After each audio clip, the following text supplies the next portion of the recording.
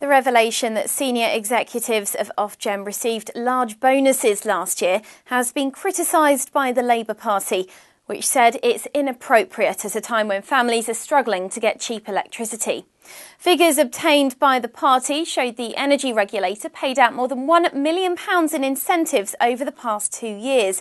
It also observed the average bonus issued by Ofgem was greater than the amount the typical family paid for gas and electricity. Shadow Energy and Climate Change Secretary Caroline Flint stated hard-pressed homeowners will be astonished by the figures at a time when domestic energy bills have soared. She said Ofgem has serious questions to answer about why it's paying out so much in bonuses, while everyone else is struggling with soaring energy bills. Recently, a new report by the Institute of Public Policy Research said the regulator needs to do more to drive competition in the sector.